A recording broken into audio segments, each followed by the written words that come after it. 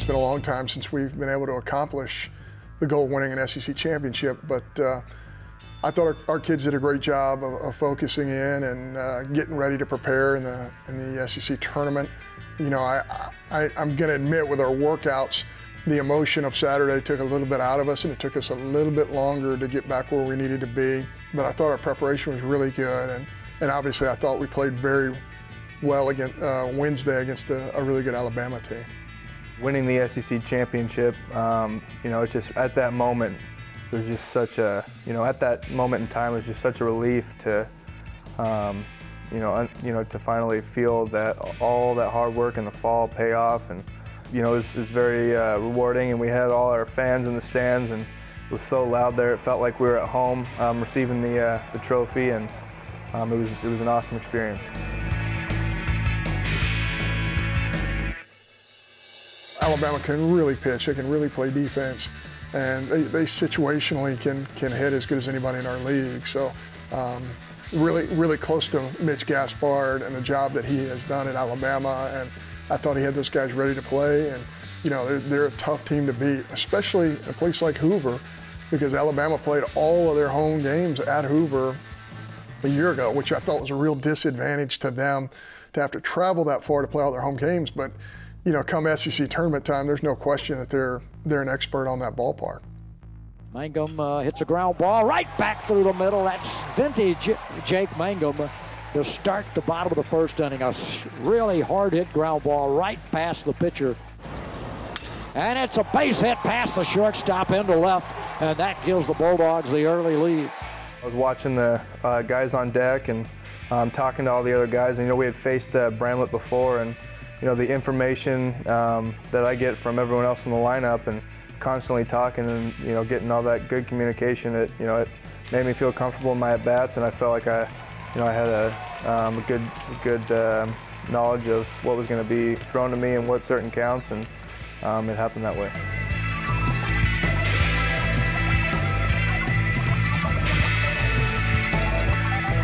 Zach, he had a little bit of that attitude of, I've been waiting for an opportunity like this, and I'm going to bring my best, and he sure did. And you know, he got the opportunity, and he made the most of it.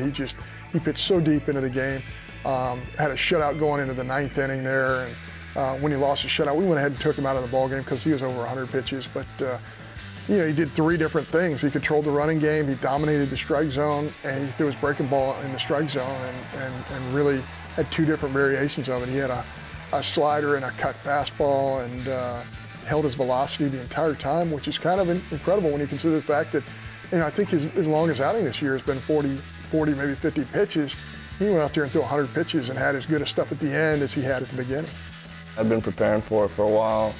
The last time I threw against Alabama, I didn't really do that well, so it was exciting for me to get out there and kind of show what I can do. There's a drive. If it stays fair, it could be trouble down the line in the corner, and it is gone, and it is a home run. It hooked just inside the foul pole at the 335 sign. He made a lot of great pitches at bat. You know, I just was fortunate enough to foul him off and just keep fighting to try and get a good pitch to hit. And he left the curveball up in the zone, and it happened to find the right spot on the barrel and go out. Going to drag a bunt, make the first baseman come to get it. Can he beat the pitcher to the bag? And he does. Holland outran the pitcher Bramlett to the bag. Ground ball, third base line, backhand, knocked down, gets away. Holland was going to try to score, and then he decided against it. We came out and, you know, we did what we did all year, and we prepared very well over at the Hoover High School, and got ready to go immediately, and you know, we were all locked in and focused, and you know, just like we have been all year. Rambled off the windup with Collins at third base, and there's a ball that is lined into the outfield. That breaking ball stayed up enough that Rooker could deliver the run.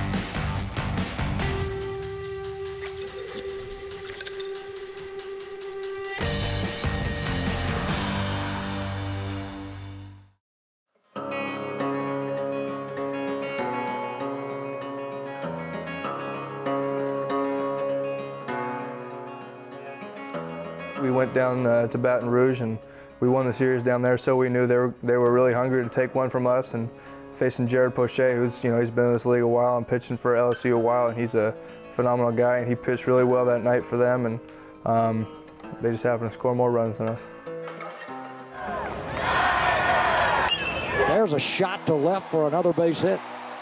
Bulldogs back-to-back base hits by their 8 and 9 guys. I think almost every ground ball that hit the infield grass was a hit. So credit to LSU, it's a fast infield. They have a club that's athletic and can run. But when that many balls touch the infield grass and we don't get to those balls, we're probably either in the wrong spots defensively, or our prep movement and our recognition of pitches before they're even thrown aren't where they need to be. But at the same time, I thought we did a really good job. I thought we took good swings early in the ball game. Just the balls we hit hard early in the game were right at people, and I thought the balls that they hit on the ground early in the game were in holes. So the game works that way sometimes. Poche ready with a 3-2 pitch. It's on the way, and it is hit in the air. A high pop fly off to the right side. Second baseman out. Right fielder calling for it, may drop it. Now going to second base is Humphrey. They're stretching the 2-1 pitch. Line shot left center field. That one's going to roll all the way to the wall. The Bulldogs are on the board, and Robson is headed for third base. He's going to get there without a play. We had guys in scoring position, and all year, especially with 2 outs, we've always cashed in and gotten those 2-out RBIs when we've had guys in scoring position. And for that one game, we didn't have it happen to cash in those opportunities, and we're gonna do that, and so gonna figure that out and do it the rest of the year. There's the pitch, hard hit ball, backhand nicely by the second baseman. He'll throw to first.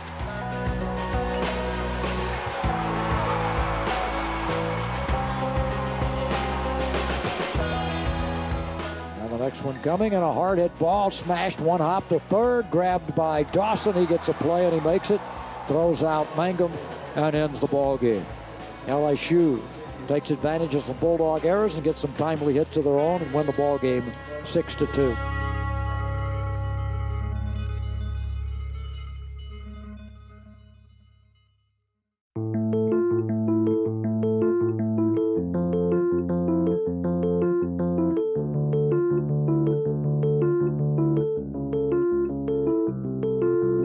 We went down there and won the series down there, so we knew that they were going to come out and give us everything they had. And Faedo, he's a phenomenal pitcher, and he threw really well for them and threw a lot of strikes with a few different pitches, and he threw really well for them.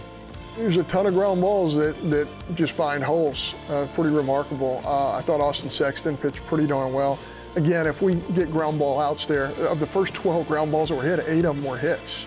So there's a little bit of positioning, a little bit of luck, a little bit of everything that goes into that. But Florida's a great team, and if they get on a roll like that, they're really tough to settle down. And they pitched it really well against us. They defended. We hit balls over their head. They ran down, made great plays. Florida's a great club. So is LSU, and so is Alabama. But in those 2 ball games, it snowballed on us a little bit. The positive about the Florida game is we got some innings to some guys who really needed to pitch. Pilkington needed to pitch. Paul needed to pitch, among others. And they needed to get in there. They needed to show what they can do. A lot of them, they did some pretty special things. And I think it's really good for us going into where we are right now, because if we need somebody to come in and get a strikeout or come in and blow somebody up with a fastball, our coaching staff has seen those guys and what they can do. And it really makes us all excited to see guys come out of the pen like that who hadn't really thrown that much, and then go out there and do stuff like that. Playing well helps you no matter what, because the more often you play well, the more often you're going to play well in the future. So there were sequences where we played well. Against Alabama, we played well. We had some moments against LSU where we did some things well. We had some moments against Florida where we played well. So all that's good preparation for this upcoming weekend in our regional. But certainly, I think our kids are rested. I think we had great practices after leaving the SEC tournament. And I think our kids are excited about this unbelievable challenge we have in our regional NCAA tournament here in Starkville.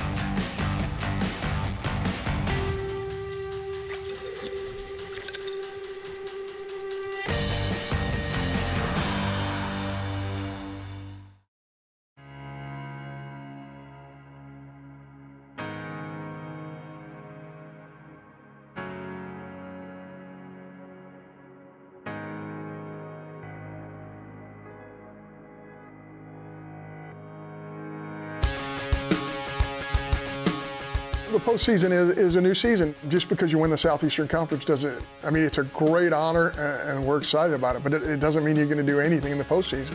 You got to keep doing the things that won you that championship, and that's why it's a double elimination tournament, because you have to play well for an entire weekend, not just one day. You got to play well on multiple days. So that's the focus of our kids, and we've had some great workouts. Really fortunate, we're just practicing in the rain. We're picking up wet balls. We're having to make plays with wet balls, throwing wet balls, having to hit wet balls.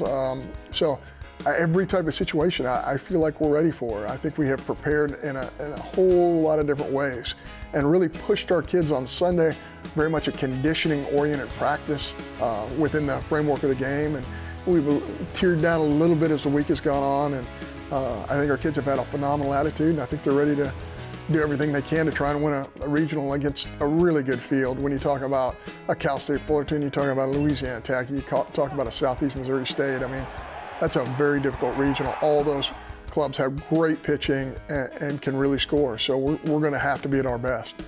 We're going into this regional right now, and we're facing every team like it's a championship game. We're gonna do everything that we possibly can to win every game. We have the absolute best fans in the country, and it's going to be a packed house. And I can't imagine what it's like trying to come and play in here as an opposing team, and with the left field lounge and those awesome people out there. I can't imagine what it's like to try and play in that environment, and especially if you haven't before. One of the great benefits, of course, is our kids sleeping in their own bed, our kids used to our schedule, our kids used to their surroundings. Obviously our fans are phenomenal fans, that will be in attendance. I think there are a lot of positives. You don't want your kids to try too hard. You want them to let the game come to them. I remember in 1989, our club won the SEC, and we're playing North Carolina in a regional. And it just felt like in our regional, at that time it was a 6-team regional, it felt like all of us were really pushing hard because we wanted to get to Omaha so badly in '89. In 1990, we were relaxed, loose. We let the game come to us, and we got to a College World Series and won 50 games. We know our surface, we know our field, we know the conditions that we play in, and it's always fun to have a big crowd come out and support us. And a lot of these teams that we're having at our place has never played in front of a crowd like this, and so it's a little intimidating for your first time. So I think it's going to be huge for us. I do believe that it's fun for our players to experience teams from different areas of the country. I think it's a great experience for them. I think it's a great experience for the teams that are going to come in here. I'm sure Fullerton will love the experience of coming to an area that they haven't been to this year. That's part of college baseball, is having new experiences. This is part of the college experience period, to go out in the world and experience things that you haven't experienced before. So I think our kids embrace that, and I think they're going to have a good time.